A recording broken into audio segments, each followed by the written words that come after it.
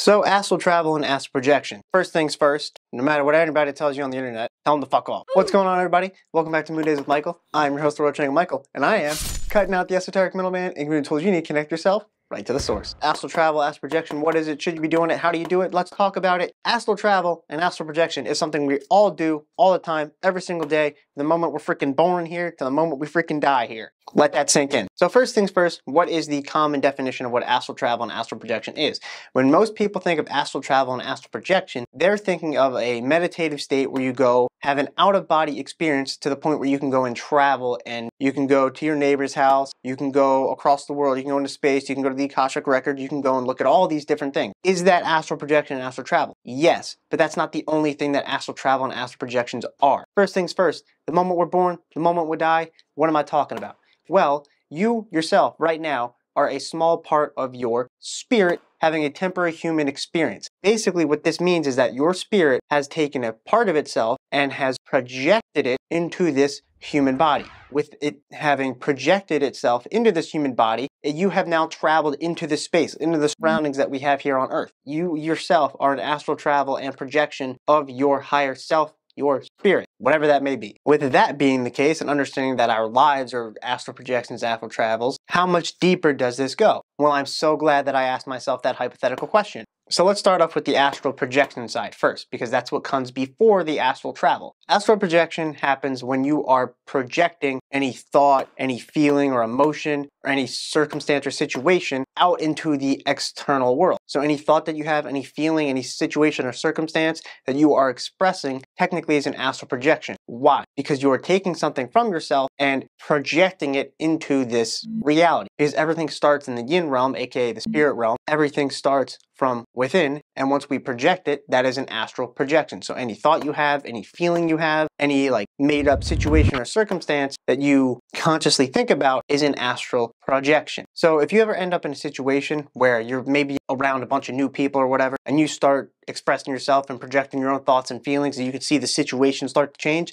that is because you're actually doing an astral projection, and people are picking up on that, and the whole vibration of the situation has started to change. If that is an astral projection where you're projecting a part of yourself, what is an astral travel? And this is very similar to daydreaming, or what most people usually think of when they think about astral projecting or astral traveling. When you have an out-of-body experience and you go and view something outside of yourself, this is what most people think astral traveling is. However, it can be much more simple than that. So for example, you ever be like in the shower or falling asleep and you're daydreaming, having like make-believe situations and putting yourself in that and starting to think and feel like you were actually living inside of that situation? You know, the constant memes of like the shampoo bottles watching you like having like make-believe arguments or whatever. That's kind of an astral travel, right? Why? Because you are putting yourself into a, whether you want to call it a make-believe situation or some situation you conjured up for yourself, an astral projection, you have now traveled into that projection. You are now living that experience. You're now living that idea, concept, and emotions. You start feeling it, start thinking it, and that is what an astral travel is. Seems really simple. So, with that being out of the way, how do you do it, and should you be doing it? Well, how to do it, I kind of already just told you. This may be easier or harder for some people depending on certain alignments. Some people who have a lot of earth and air in their chart, who are very logical, very grounded, may have a harder time of actually doing an astral projection or astral travel. However, usually they can download concepts and ideas in their waking moments. It's not really necessary for them to go and actually do an astral projection, astral travel. However, I understand the idea of wanting to have like a cool meditative out-of-body experience, right? However, don't get it confused. It's not just like the meditative experience. Everything you do is an astral projection and travel. The big old question, should you be doing it or should you not be doing it? Yes and no. Astral projection and astral travel can be a very useful tool for a couple of things. One, your own spiritual expansions, meditating and actually downloading information. This is usually how people gain access to the Akashic records, or having some sort of meditative experience where they're actually gaining some sort of information or knowledge and wisdom from that experience. However, there is a problem here, and that is the overuse of astral projection and astral travel. I'm looking at you, Pisces,